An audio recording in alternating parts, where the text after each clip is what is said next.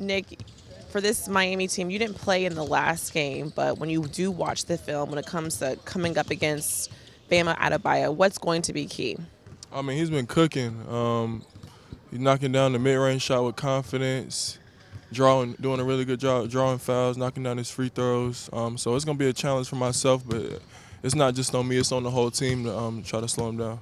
You talked about Bam cooking. This Heat team has won now 6 straight. Their last loss was against the Nets right here on this court. For you guys offensively, what do you guys have to do to get that flow and get to that pace that you guys want to play? Just keeping, like you said, just keeping our flow going, our continuity, getting into actions, playing in transition, getting stops, playing as fast as we can, and then continuing to build on our half-court offense. You guys have played pretty well against them the last several games. We have, right? Yeah. Yeah. What is it about either the way you guys have responded to them, or what is it about the way they play that you guys have matched up okay against? I mean, I think everybody knows how Miami plays. They play extremely hard. So if you go out and just play as hard as you can, whenever you go against them, you give yourself a pretty good chance. And you knock down some shots, you always have a good chance. Was it encouraging the last game where you guys were able to find that tempo without Ben, just be able to run up and down the court and have that same flow that you guys want to play with?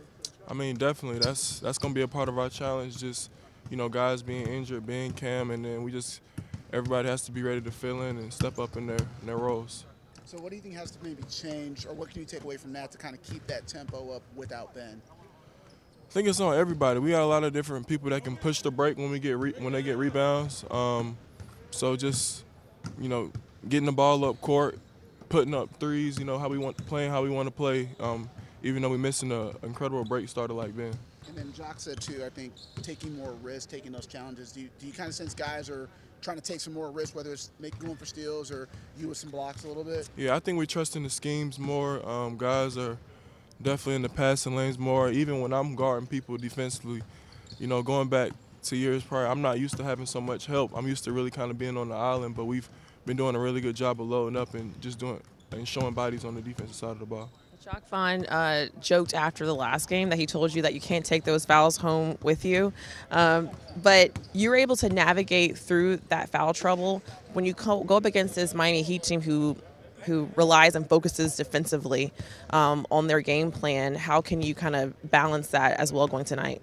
I mean, I know I need to be on the court. Last game I had some early foul trouble, and I finished strong. But for us to be at our best, I know I can't be in foul trouble. So that's gonna be real important. Did you guys have to build trust in each other to take those risks? Did you guys have to build trust in the scheme and what you're being told to do, or the coaches? What was it that you needed to build trust in for you guys to feel comfortable gambling and basically putting yourself out there? So because when you're gambling, you can look bad on film. Yeah, for sure. I mean, it's something that we're still building on. It's building trust in the scheme and the coaches and the players, because you gotta know that somebody's gonna have your back. And then if you're giving up a three or an open cut to somebody, you don't want to look crazy on film or give up points to your man. So it's just a trust all around. So you got to basically trust that somebody can help. Is going to help to help. Yeah, because that's our scheme. So you just gotta trust your guys gonna be there. Going back to the fouls, I mean, I've noticed lately the last 2 years you really haven't had a lot of 5-foul games, 6-foul games. When you got those 4 fouls, what have you leaned on to kind of make sure you didn't get that 5th or get that 6th even? I mean, you don't want to play too tentative, because when you play tentative, that's when you usually go out there and foul. So just being smart, staying down on pump fakes. I jumped on a couple early. People are going to try to use pump fakes against me. They know I'm a great shot blocker. So really just playing smart and just having a feel for the game. Nick, when you look at the last month, this is you all's 3rd time in Miami. Does it feel like you guys have been here a lot, or has it been fun to come to Miami so soon and so quickly? I mean, it's always nice to come to Miami, but it's also bad because we don't come here later in the year. They screwed us over with the schedule for sure. But I mean, it's been good to be here so early in the year.